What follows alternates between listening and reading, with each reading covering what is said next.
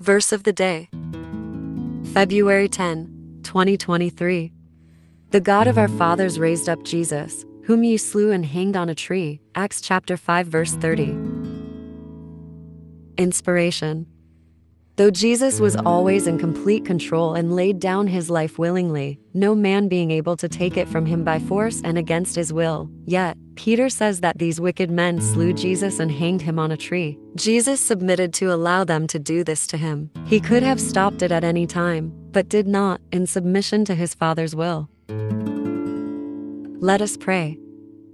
O Lord, we know that it was our sins that you bore on Calvary, and that we are all guilty, therefore, of slaying you. Those who lash out at Jews as Christ killers forget that we all for whom he died are guilty of his death. It was our sins that put him there. But you laid down your life for us, your sheep, willingly. For the joy set before you, you endured the cross. Let us endure our crosses too, Lord, for the joy you have set before us. Amen.